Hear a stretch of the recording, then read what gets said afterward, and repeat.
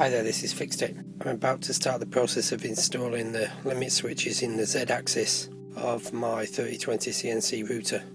Currently you can hear it comes up and it hits on the top and it hits on the bottom. What I want to do is to make sure that it doesn't actually come up, hit the top, otherwise it's going to shred the gears that are in here. So what I need is a limit switch. Problem is there's no easy way to attach a switch onto the spindle or onto this platform. There's very little space. What I plan to do is to attach a plate here with the intention that this switch will sit on the plate. I've roughly cut this piece of angled aluminium and drilled a hole in it. Now what I'm going to do is to fit it here. So you can see that's in place. So I'm going to drill a couple of holes in this plate that will fit this micro switch. There's the piece of angled aluminium I made with a little switch on it, and as you can see it switches as the Z-axis rises.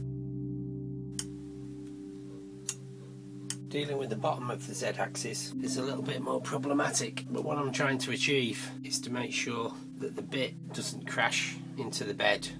Finding a place to put a switch on the lower Z-axis is extremely difficult until I came up with this. This is a very small micro switch which I've polymorphed onto a piece of error board. There's a gap here at the side so I can slide that switch down there. So what I plan to do is to have that switch glued in place so that just before it hits the bed it will flick this switch, which will be the Z limit. So what I need to do now is to wire those two micro switches together.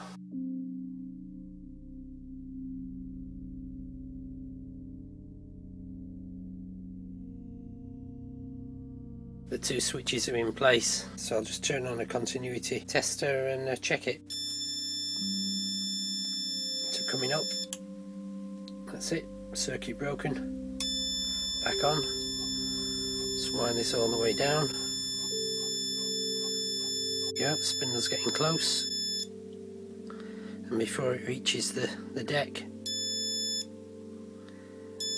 it now cuts itself off. So that's it, the switches are in place, and now what I need to do is to route all this wiring in the usual way.